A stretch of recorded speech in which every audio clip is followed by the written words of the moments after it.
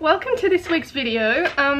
So this week's video, I'm going to go through how I made my recent doll. So her name is Buxbau, the moss raccoon, and I used the same fur as Bandit, the raccoon that I made previously, but I have dyed it a greeny colour. So that video will be on my Patreon if you want to see how I dyed it. So she has a ball and socket armature inside with wire legs, so you can pose it any which way. So there you have it. And also, if you want to know how I added all the markings to her, I have a video on my Patreon as well that you can access when you pledge $5. And yeah, go through the process of how I add the markings, and also a whiskers tutorial on there as well. So there's quite a few things on there at the moment, and more coming. So yeah, she will be available in my shop. My patrons get early access to her. So if she's not already been snapped up, she will be in my shop at creaturesofnat.com. But yeah, if you want to see how I made her, then just keep watching. Alrighty, so same deal, starting off with my resin cast, and this is a little bit of an older cast. I'd say maybe 2 years old or so. And with the, as you can see, the front of the nose is a little bit orange, a little bit more yellow than the rest of it. That's because it's halfway in between different batches of resin. But once it's been poured and cured, I demold it and lose the footage of me painting it.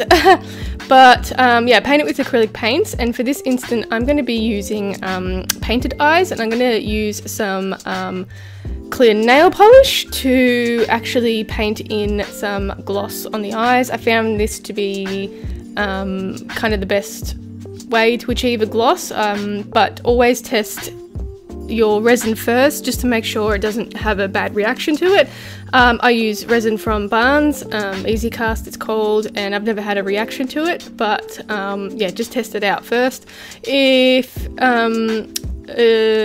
what's it called? If you find that you do have a reaction to it, I'd suggest using some different sort of gloss varnishes. So you can get water-based ones, and you can get Liquitex ones, and you can get solvent-based ones, but definitely solvent ones, you just need to use it, test it first.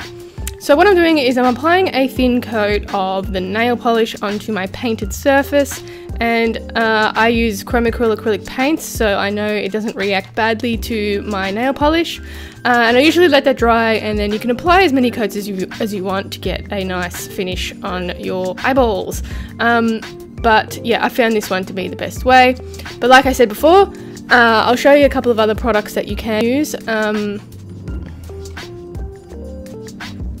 So another one that works well is this Elmer's glue. It's washable clear glue, and you can get that from just your local office supply store. Another good one that you can use is Liquitex Gloss Medium and Varnish. This is a water-based one, so you can cut it with water. There's also a solvent-based one, but I found this one to be probably the better one, and it lasts a long time. Moving on to the hands, and I do have footage of painting the hands, so you get the idea. But yeah, using the same chromacryl acrylic paint, I'm going to go ahead and paint the inside of the hands black, because that's what raccoons have, little black, what do you call it, palms. And I usually prime my resin before I apply any paint to it, just so it adheres properly, and leave that to dry overnight. Moving on to the fur, and like I said at the start of the video, this is the same fur that I use on Bandit, the other raccoon that I made. So it's a perfect faux fur for a raccoon. It's very, very similar to a raccoon's fur. So what I'm doing now is I'm just working out the way the pile of the fur goes, and then I'll go ahead and draw my patterns onto it. I will be making a pattern video on my Patreon, but it's not a strong subject of mine, so I don't want to like make patterns in my shop or anything, because I just don't think they're good enough. But I will make like a tips video for my Patreon in the not so distant future. But anyway, let's have a look at the fur. So you can see how the fur has this little patterning in behind it, and it gives it like this good raccoon look to it. And what I'm doing now is I'm going to go and cut out all of the parts, or like the pieces, using a small pair of sharp scissors. That I like to use small scissors because I can get in between the pile easier, and I can just cut the backing and I won't be left with like blunt fur.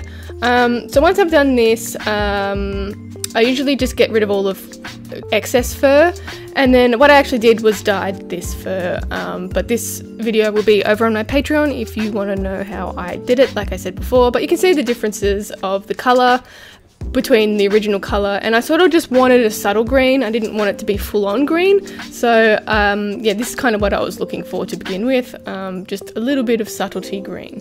So once that's done, I can go ahead and sew everything up. So I'm just pinning all of the pieces fur side together, and then I usually use a sewing machine, which I prefer to use a sewing machine because it's a lot faster and a lot stronger, but you will have to do some hand sewing anyway, just to finish up all of your loose ends. And I've just got like a Brother machine. It's quite old and I've never really had a problem with it. Just have to be careful when you're sewing thick faux fur, just to be wary of the needles, so just don't zoom through it because you'll end up snapping the needle like I have multiple times. But the needles are pretty inexpensive to buy and you can get them pretty much anywhere that sells sewing machines and craft supplies. So this is what we have once I've sewn all the bits up. So you can see the backing of the fur actually got a lot more coloured than the pile. Piles tend to be a little bit harder to dye, just because it's a different type of fabric or material, so the dye doesn't really adhere to it as well as just plain fabric. So what I'm doing now is turning the body inside out, or the right way around. So I've left the back end open and all of the feet area and obviously the neck, so the head can be attached. And I just pull it through, and I use a wooden tool to just help push any loose ends through the other side. And just be careful not to use stainless steel or harsh tools, because you can actually poke a hole in your fabric and you don't want that. So I have a really blunt wooden tool that works really well. So Buxbau's little backstory is moss raccoons are masters of camouflage. They blend into the forest floor so well you can only see them when they move. Some raccoons will even prompt moss to grow on their fur and will meticulously groom and maintain the moss that grows on them. Moss raccoon diets mainly consist of various mushrooms and fungi, only consuming a small amount of moss. They usually reside in a densely forested area where moss is prevalent, usually around tall trees region of Nanklandara and the green tribal lands of Wandia region in Krai, India. So once I have the armature in, I'll go ahead and glue the neck area to the head, just so I have like a base and I can sort of start working around a base sort of anchor point, and that way nothing moves around too much and nothing sort of swirls around, and then I can add my polyfill to the inside as well once the glue has dried, and then everything starts taking shape once that's done. Right, so I can start sewing up all of the loose ends, and I usually start off with the front two legs, and that way I can, after I've sewn it up, I can sort of start filling out with the polyfill like I said, but I like to have it sewn up just so I don't go overboard with the polyfill, and I can sort of put it in places that I think need it. Usually with the arm areas you don't need too much, or any at all, because you have that backing of the fabric sort of curled over on itself when you sew it up. And I use a ladder stitch to sew all of my ends up. I have a video on my channel if you want to know how to do it. And I always use a good quality thread because it helps a lot, especially when you're sewing faux fur. So once that's sewn up, the same deal as the neck, I go ahead and add all that fabric glue, and I load it up just to make sure that there's enough, but there's a good fine point between too much and not enough, but you'll get the hang of it once you've done it a couple of times, how much fabric glue to apply, and you can always add more if you think it's not enough. So working at the tail area, I'm just slipping it over the armature just to see if I need to make it shorter or anything, and sure enough I need to take a couple of things off, and I've got these special tools to help pop off the ball and socket armature. I can make a whole video about it if you're interested. Just let me know in the comments and what you'd like to know, and I can make it. So this seems to be the right length, and I just realised this looks kind of rude. Whoops. So once it's all sewn up anyway, I use that lattice stitch like I said before to sew it all up. I just go ahead and just pull out little bits of the pile that have been stuck in the seam, and I just got like a little pointy steel tool, and the trick is just to actually pull it out little by little and not in a whole batch, because you end up sort of damaging your stitching. So a good tip, just take your time on pulling any little bits of pile out, but it really does make a difference when you pull it out, because it makes your doll look more finished and bolder. And the same deal again with the back legs, just gluing them up. I usually glue it up before I sew it, but for some reason I forgot. But there's no big deal. Then I go ahead and apply the fur to the face, and I'm keeping the same original raccoon type markings for this doll as well. I just wanted it to be green. So this is what it looks like once I've applied all the fur, and then I can give it a good trim however much I want, and add any markings that I want.